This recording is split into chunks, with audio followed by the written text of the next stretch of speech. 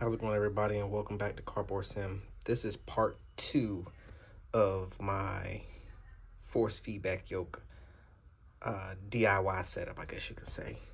So, for those who've been following me, you can see that this is totally different than how it was before. And that's because that setup, it just was not going to work for me. And as far as the setup from the Sidewinder force feedback 2 yoke, yes, it does work with XP force right out the box for the most part. Problem is, with my setup, it just wasn't strong enough, and I got to tinker with stuff, trying to figure out ways, and I ended up frying one of the boards anyway. So that project, as far as that goes, is over and done with, which is fine because, like I said, the motors wasn't strong enough to do what I needed to do anyway, and I knew I was going to have to completely redo my setup. So moving forward, this is what I have. Now, don't worry about all these wires. This is all everything from Moby Flight and all my switches and stuff. That's already there. This right here is all new. So what I've done is I have manufactured somewhat of a system, doing a lot of digging around and just getting other ideas from other simmers and their DIY projects, and I kind of combined it all into one. So first off, we have the 2 motors. Those are 775 motors. The ones that come in the force feedback yoke are 550s. So these are much bigger, much stronger than those. So that shouldn't be no problem.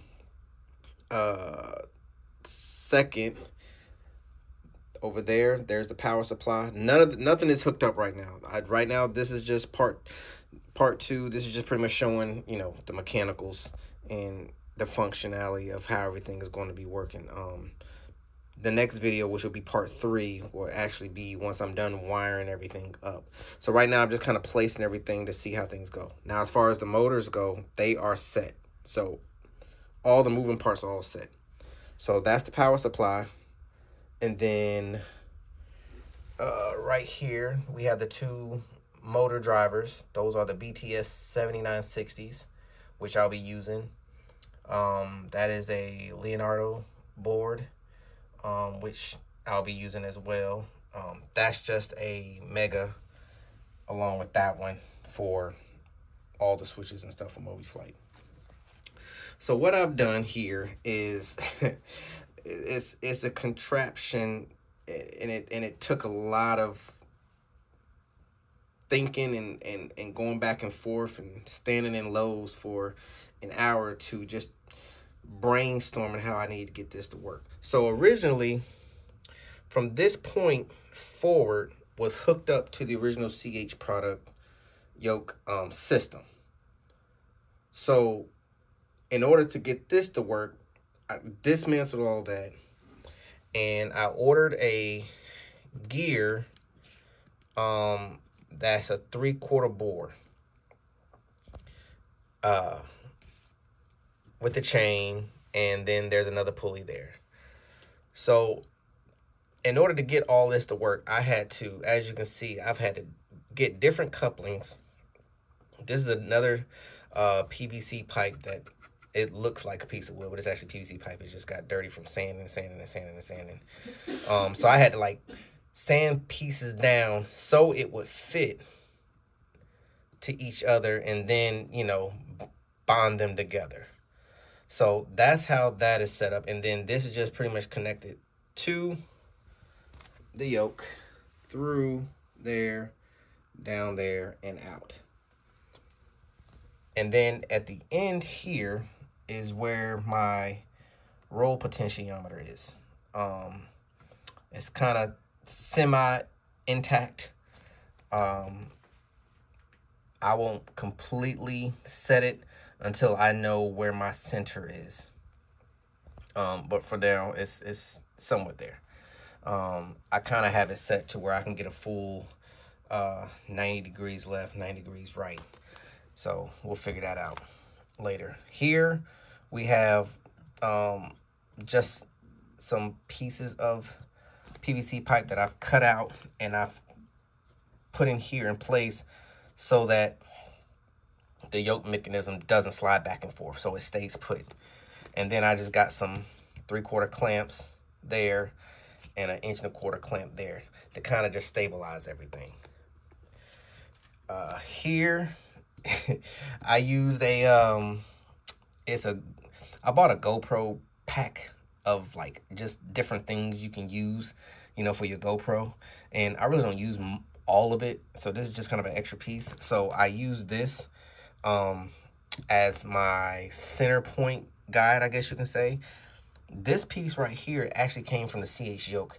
If anybody ever seen the bottom of a CH Yoke, like the inside and how it works, from the pitch potentiometer, there is a long black slider that hooks up to the center pole.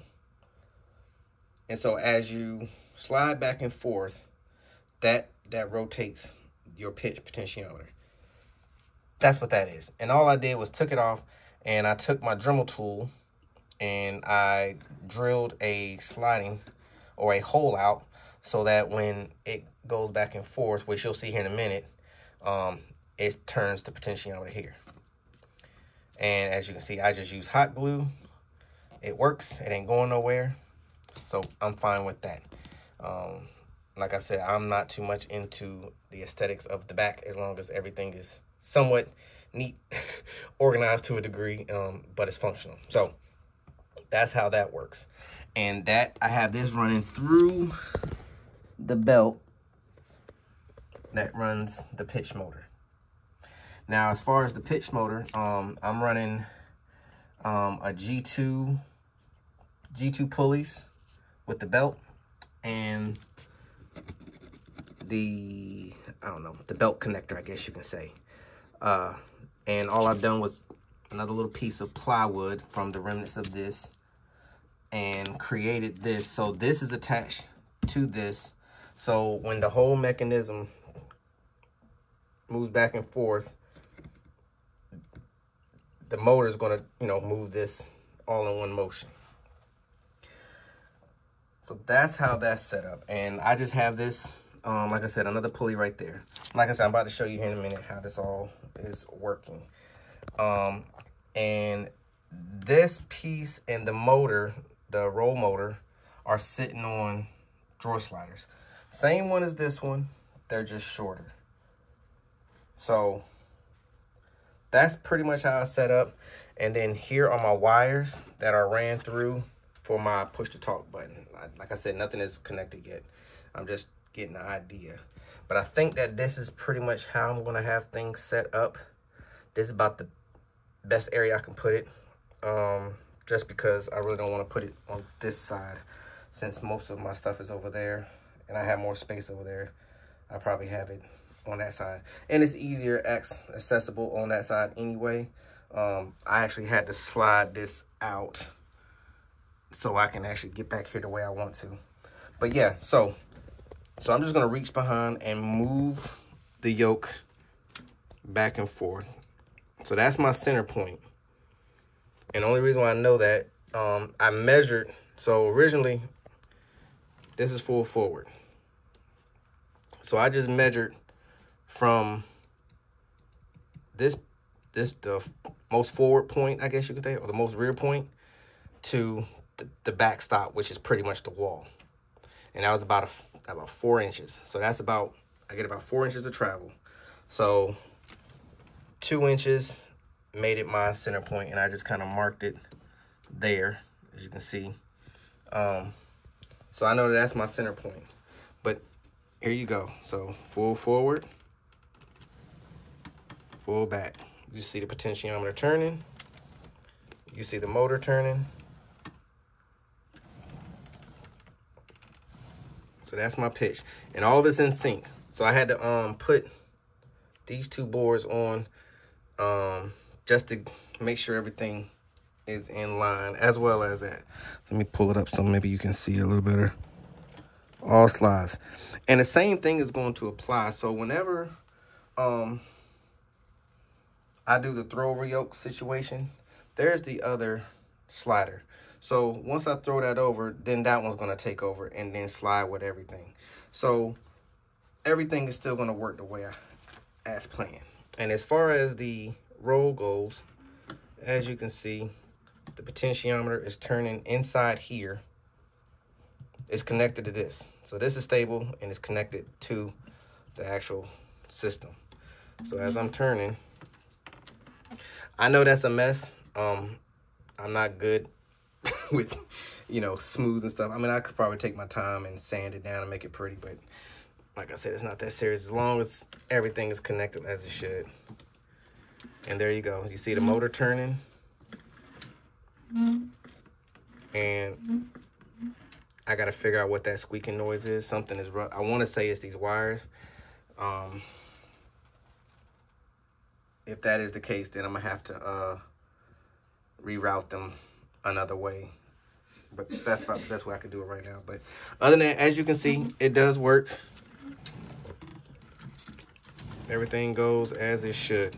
So that is the new setup for the force feedback DIY, I guess you say bonanza throw over yoke system. So stay tuned, guys, for part 3, which will be coming up more than likely within the next couple of days or so, depending on how much time I got. I might start doing a little bit of wiring up tonight. We'll see. I probably won't get it all done though. But part 3 will be the wiring of everything. Maybe even wiring and test. I don't know. We'll see. But either way, part 3 is on the way. So you guys stay tuned. If you guys have any questions, feel free to drop them in the comments. Also, real quick, everything that I ordered was from Amazon. So the motors, the drivers, the Leonardo board, the power supply, all that was, even down to the G2. One day when I actually get some good timing, I'm going to sit down and I'm actually going to fill out my description so you guys can actually see everything that I have. I just haven't had an opportunity to do it because I've been so busy with other things. But like I said, either way, if you have any questions, feel free to ask down in the comments below.